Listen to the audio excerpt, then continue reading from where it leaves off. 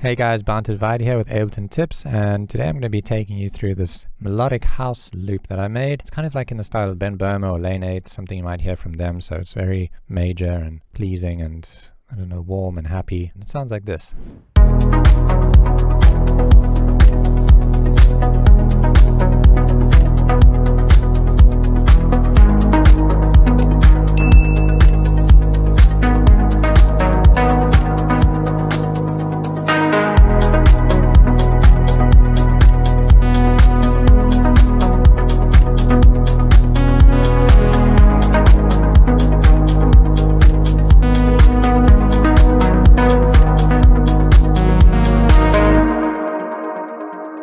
Okay, so let's take it from the top here. You'll see that everything I have is in this group called filter. So if I just open this up, it's got containing everything. And the reason for that is I just halfway through this loop, right before we go into bar 25 here, I just take out the low end from everything, and it's just for me quicker to do that by grouping everything, putting an auto filter on, and then automating the low frequency here from 0 up to 146. And so you'll hear that.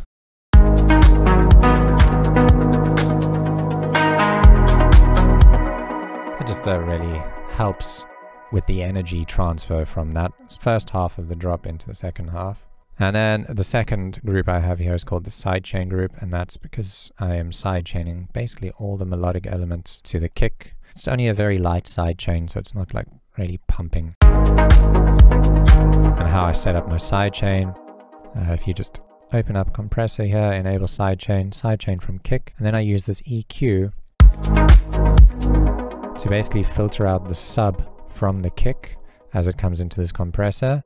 So we only really sidechain to the click, which is a much shorter sample, and then it sounds like this. You get this nice short sample to work with.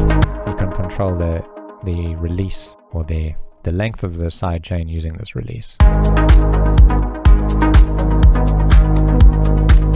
So that basically takes care of our sidechain. Let's get into all the musical elements. So the first thing I always start with when I'm doing this kind of a track is a drone sound, just to create like a harmonic bed to write to. And it's a very simple sound. Let's check it out. So first of all, the MIDI is just one note. We're working in B major here, and so the note here is on B, and it's really just a saw wave with some unison on it. So if I turn off this unison and the filter, sorry, we really just got a saw wave here, an oscillator 1 on wavetable. So this is at 68. And then we're filtering it out down to 1.1 kilohertz. And nothing's being modulated. It's super simple sound. In fact, I could probably just made the sustain at 0 to make it a bit smoother, but let's just leave it how it was. And then we have some unison on it. I think, what was it set to? Classic. So unison is in classic mode, and we are on voices, 3 voices here, and the amount is at 12%. Just to create a little bit of movement in the sound. And then we going into this reverb here, and the reverb is just going to blur the sound. It's on 100% wet. The high end's a bit rolled off here, and the decay is at 1.2 seconds. So it's pushing it far back in the mix, and it's really just a subtle element in the mix if I had to disable it.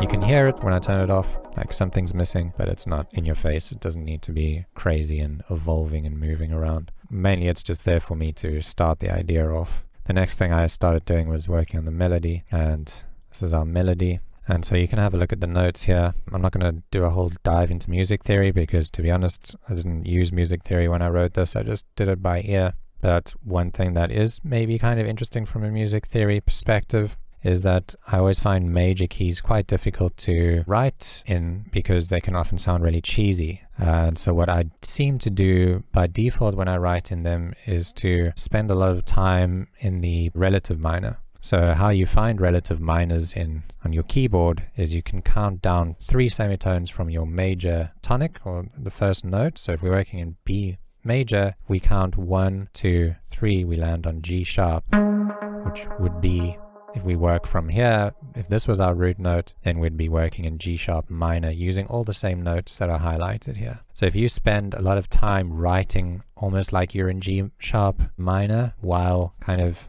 using this B as your anchor, you lead to a bit more of a minor feeling while still using that major scale, so it's less cheesy. So that's why I started on this G sharp. And we're going up to the D because now we're building basically this G sharp minor chord almost without the third in it. But here the B is the third, so I guess if you had to kind of picture this as a whole, it creates this minor feeling, and so it's a bit more melancholic, not so cheesy. Major.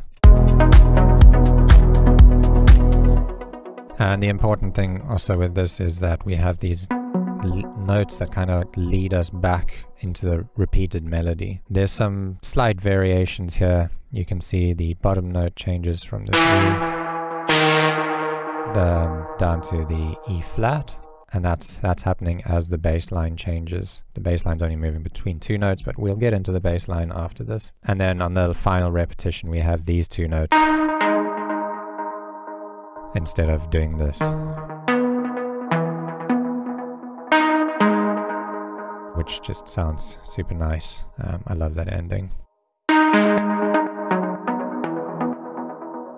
Okay, so the interesting thing about the MIDI is you'll see that the velocities are all seemingly random. I did randomize them, but I did also spend quite a lot of time playing with them and customizing them so that the melody sounded as emotional as possible. So you'll see in the wavetable we're modulating here using MPE. If you go to velocity here, you can modulate certain things with the velocity. I think by default it's set to amp only, so the volume will be getting quieter and louder depending on how hard you're playing the note. But I also mapped it here to the filter frequency. So if I had to just show this with a MIDI keyboard, my MIDI keyboard's not working, but if I show you here,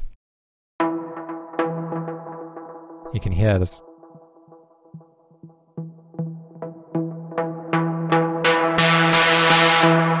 note gets brighter and darker as I play with the MIDI. And so this melody starts to feel a lot more human and emotional because of that mapping. And I think that's quite important. Something that I noticed when I listened to Lane 8's music is his synths are always like, they're very humanized. And I think he does that with velocity.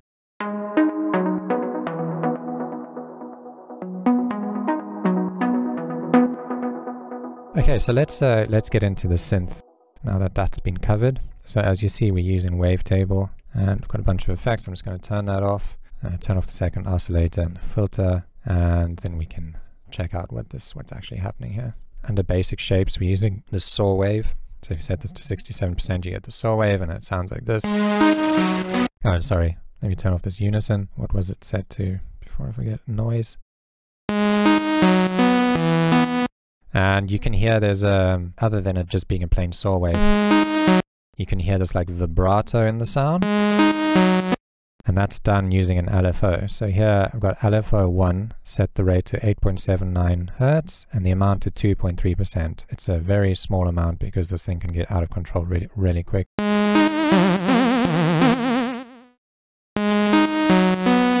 And so the amount here that this LFO is doing here is 2.2. Alright, and then we go into this filter, and the filter is being modulated by envelope 2, and this is the shape of envelope 2. 1 millisecond attack and 420 milliseconds decay, sustains at 45%, and we've got a bit of release on it. And then we set to PRD mode here, which is our Moog filter, and the drive, this enables drive, and so I can add a bit of drive to the filter. A little bit of distortion, makes it a bit more like, I don't know, analog sounding. And the oscillator position is also moving ever so slightly. I don't think that was super important to the sound. I was probably just experimenting. Yeah, you can barely hear it change. And then we add the second oscillator, which is just a bit of white noise. But this white noise is more of I don't know, it's like it's a wavetable, so it's not generated white noise, so it doesn't sound like white noise. sounds more like just a wavetable. And it's really quiet, but it is adding a little bit to the sound. And then I really wanted like a bit of a noisy high end, and what I found for that in wavetable, because wavetable you can't actually use proper noise, is this unison mode. I set that to noise, and that gives it this like a bit of dirt, a bit of dust to the sound. And so that's set to 7 voices, and the amount is 26%. So you'll notice on the synth these little red dots, and that's because I'm automating certain stuff. So here we've got the unison amount being automated, and you'll hear it gets a bit dirtier on some notes and a bit noisier. And there's other things that I'm also automating. Probably would have noticed these over here. So here's the attack and the decay automation. And that's also important with a sound like this, because it's really repeating this melody over and over again. You want a lot of movement and evolution in the sound. And so I love automating attack. Here you can hear as the attack comes up, you get like some nice notes that don't just sound plucky anymore, they're kind of fading in.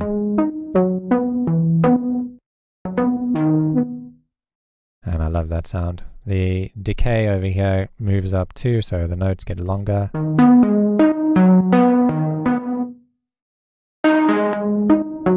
And then shorter again. Okay, so that's pretty much it for the synth part of it. Then we've got some effects, just some delay set to 3 and 4 here with some high feedback, and the mix brought down a bit, and then also the filter adjusted so you take out some of the highs and lows. And that just puts it into a nice space. And some reverb, quite long, 6.8 seconds, but I've taken out all the mud from it, and some high end.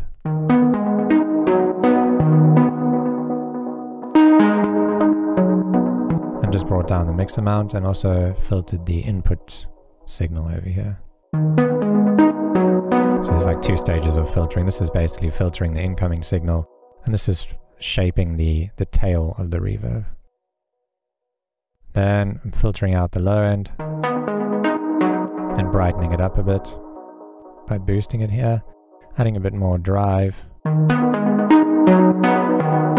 can hear that's like distorting the reverb a bit. It's adding a little bit of distortion to the delays too, and I really like to do that sometimes. I know a lot of people say you're supposed to put your distortion before your reverb and delay, but there's no rules, and I just like the sound of distorted delay and reverb, so that's what I do sometimes. Then filtering out the low end and a bit more mid-range, because so the saturator would have added some low end back in. And then we have this EQ8. Again, taking out some of this mid-range. It was feeling a bit muddy in the mix, and boosting a little bit more of that presence over there. So that's it for the melody. Just a quick break before we go back to the tutorial. If you find these type of videos helpful, we can highly recommend the PML Academy with over 35 full-length online courses, spreading over topics like writing chords and melodies or arranging your songs to producing entire songs from start to finish. So check out the link in the description to see what's inside the All Courses bundle exactly. Okay, and then we have the bassline, and the bassline is, you'll see it's not actually touching on that B, so the bassline would have you thinking we're probably more in G sharp minor, because we are moving between this G sharp and this E. This is the 1 and this is the 6. And I really love this kind of a bass line. I use it in a lot of my songs. You might notice if you have listened to my music, my one song Coming Home uses this bass line progression. It does have like an extra note up there, but I am using this movement, and so moving between these two notes also helps stay away from the cheesiness of being in a major key. And the notes fit, and I think it just sounds really nice.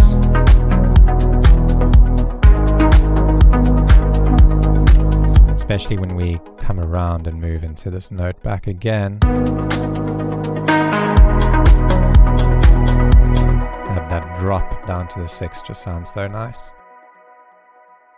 So yeah, there's no rule that says if you're writing in B, major, you have to use the note B major in your bass line.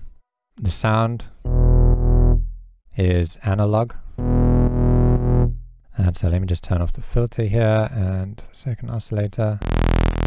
This is how it sounds when you load it up. So it's just a saw wave. Nothing fancy happening there. The amp is set to sustain 0.96, so it's basically supposed to be at 1, I guess. Maybe I just accidentally didn't go all the way up. And then oscillator 2 is where we get that chorded feeling. So we up 1 octave and 7 semitones. And that's creating a fifth, like a power chord. And so it makes the bass line feel more like chords than a bass line, which was the goal here.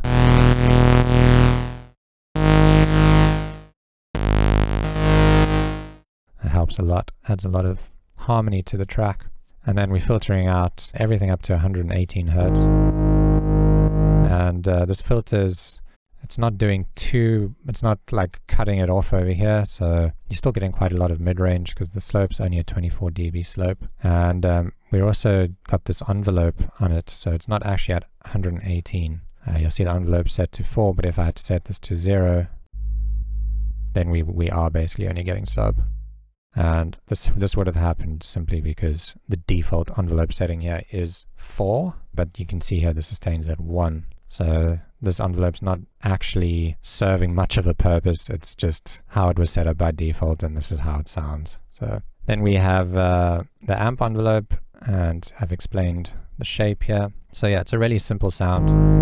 It's how it sounds out the gate. And then I just added this EQ, so boosting the sub, taking out some of that mid-range and some of the high end.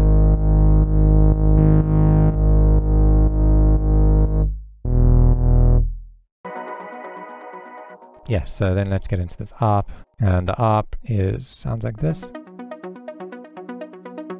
And when I made this ARP, I didn't really do it because I wanted to add more harmony to the track, even though this kind of does. Really the purpose of it was more for groove. So here without this, the track feels like it's lacking some like danceability.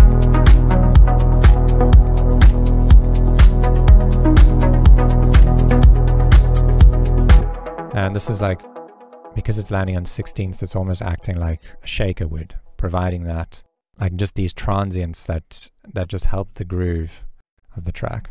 So don't look too much into this from a music theory perspective, because again, this is just done by ear. But there is some change in the notes here, but all really just done by ear. There's no real music theory happening here. So those are the notes. And the sound is super simple. Let me just turn off the effects. And the second oscillator, and this. And the unison. Let me turn that up so you can hear it. So that's how it sounds. We're just using a saw wave, then we're adding a second oscillator. That's 1 octave up, 12 semitones. Then we're modulating this filter here, again set to PRD mode, and with a ton of drive, so 21 dB of drive. And that's being modulated by envelope 2, I believe. Yes, envelope 2, filter frequency. And this is the shape. So decay is at 127 and sustain at 32%. And then we have some unison. And that's just kind of widening it and detuning it a bit. And then we're going into delay. And the delay is really simple, so it's set to 3, ping pong, and the dry wet's at 50%. So I didn't really touch those. And then we're taking out the low end. I'm just cleaning it up a bit. But this is so super quiet in the mix, I think I had it somewhere around there.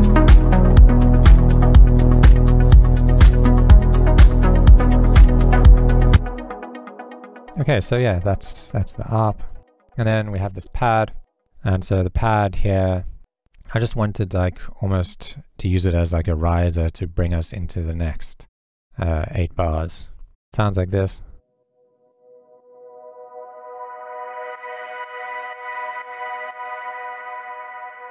And we're using this B major chord here, B, D, F with the B on top. And let me just take off all these effects. Sounds like this. So we've got a saw wave and some white noise, and you'll see in operator usually this white noise would be modulating the frequency of this oscillator, but you can change the routing of this. So here, if I set this, if you click over here, you can change the routings over here. So this is how it would have sounded initially, but when we set this into parallel mode, so the oscillators are all just going straight out to the filter and out the master, then they're not affecting each other. So the envelope shapes, they fully sustained envelopes. And the white noise is just adding like some breathiness to the sound. And then I've added some spread to kind of just widen it and detune it a bit. Then I got this bandpass spinner, which is just a preset. If you just search bandpass spinner here, you'll find it. And that's just an auto filter preset, and it makes the sound like this.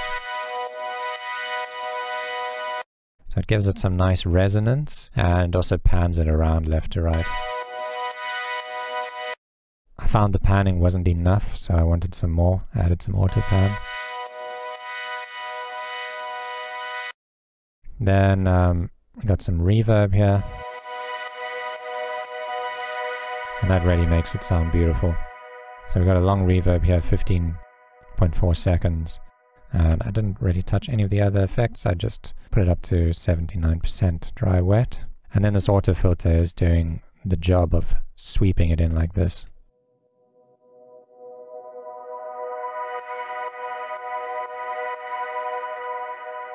And then we got this EQ8.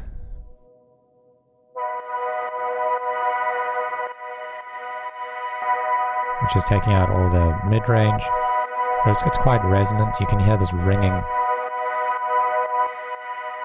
that disappears when I turn on this EQ. And that just cleans it up in the mix.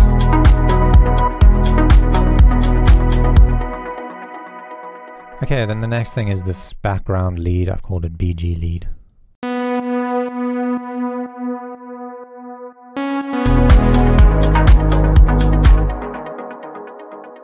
And so let's just have a look at this. Turn these effects off. Here's the notes we're using. So again, this is we sticking to B here and making the track feel a little bit more major here. The purpose of this is really just to differentiate this section from this section and basically tell a story with melody. And it's almost like a response to this. So this one goes dun dun dun dun dun dun, and then bang. It's like a response kind of thing.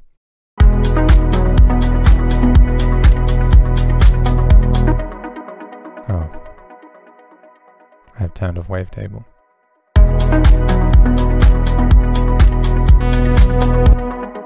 So yeah, basically like a call and response thing. Let's check out the sound. So the sound used here is really just a saw wave with a filter on it. Super simple. Saw wave. Turn on the filter, set it to 215 Hertz. Go into the matrix here, and we're modulating it with envelope 2, so set that to 48. And then here bring down the decay to 1.75 seconds, sustain at 45, and release at 3.2.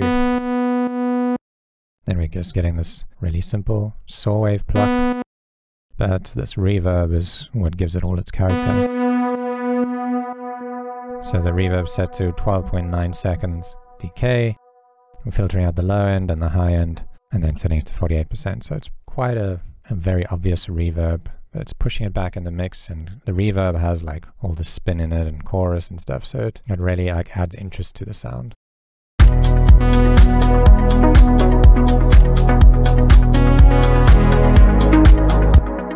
Okay, let's check out the drums. So all the drums are from D Premium Volume 6, which is out now, and this is our kick drum. So this is TE Kick 006, and I really like this kick drum because of the transient. It's like really soft and natural sounding. You don't want this big clicky punchy EDM kick because it's just not going to fit the track. That's going to sound weird. But you'll hear the low end kind of sounds like a bit distorted. So I just cleaned that mid-range up with an EQ and boosted the high end a little bit. And that just makes it into a really lovely kick.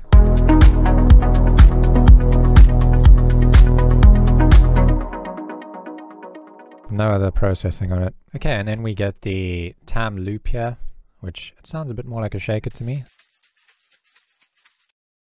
And I didn't process that at all. It just sounded really nice in the mix. Just dragged and dropped. It's called tam loop 003. And I have this clap.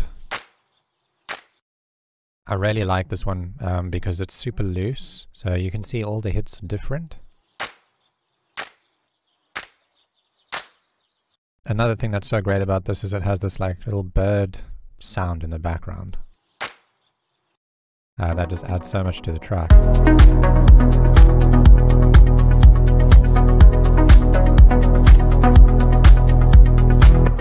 Just makes it so much more pretty. So yeah, it's a super nice clap loop. I layered that with this clap. And I did process this a little bit. So here you can see if we go down to envelopes and we go to track volume, I actually reduced the volume of some of these hits just because they didn't really fit the groove of the track and they were maybe just a bit too much for this style of song that we're working on. So if I delete those, you'll hear it's got like these bongos and stuff.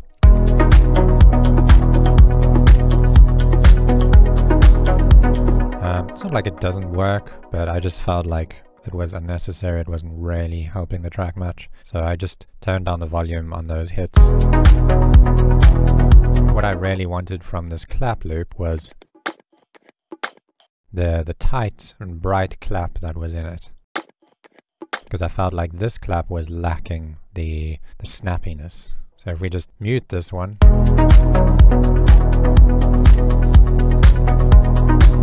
you can hear when I turn it on how it adds like some snap and bite to the clap.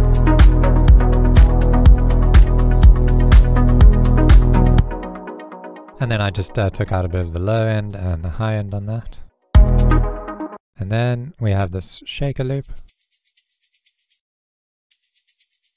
So I like to just use, when I'm doing shakers, I don't like to use just one shaker. I like to have different shakers, different characters. We have that one and we have this one. And there's no processing on it, just work really nicely together. And then you'll see we have this other channel here. This hat loop. And that's just adding a little bit more punch to the offbeat hi-hat through this section.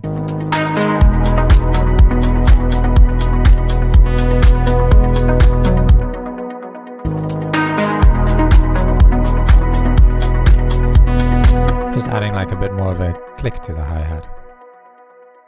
Right, so the main hat that you're hearing here is this one.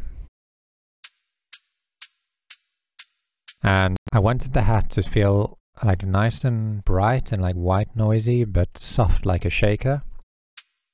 And so I found this hat that actually had the characteristics that I wanted, but the only problem was the transient was like a hat transient and not like a shaker transient. So I fixed that by changing the attack here. So you'll see the attack, if I had to bring that down, it makes the transient a bit too sharp. Let me just turn off the effects. And doesn't really fit the vibe of the track. And so if I had to set this back to 11 milliseconds, it softens the attack a bit. And I'm also automating this. So what you'll notice is the decay and the attack are being automated. So here's the decay. And the purpose of lengthening this decay is to make the hat longer through the section. So just pay attention to how the hat sounds as we go into this next section. So it kind of goes from this like really tight short hat shaker sound to this really long shaker sound, and it really adds energy to the track. And so that's the purpose of the decay, and I just felt like I needed to adjust the attack along with the decay to shape the sound correctly. It just sounded better when the decay was longer, it sounded better to have a longer attack. So that's the reason for that. And then I shaped the sound further by taking out some of the low range. And the these upper mids, and that just makes the hat or the shaker a little bit lighter, because really when you're making a song like this, you're thinking about light, gentle sounds to fit the music. You don't want really aggressive, energetic drums. It's just not going to fit. And then this reverb, it's mixed in really quietly. I turned off the incoming or the input filter, and so if you bring this up, it gets really loud. So just really, really light reverb, just to give it a little bit of space. And the last thing that's also interesting about this hat is that I've got the notes playing at slightly different pitches, alternating. And so these alternating pitches just add a bit more interest to the hat loop. A bit darker, a bit brighter, it's alternating, and we've got a bit of movement, and movement is always good. Yeah, so that's it for all the drums, and that covers the whole loop. So I'll play it through one more time.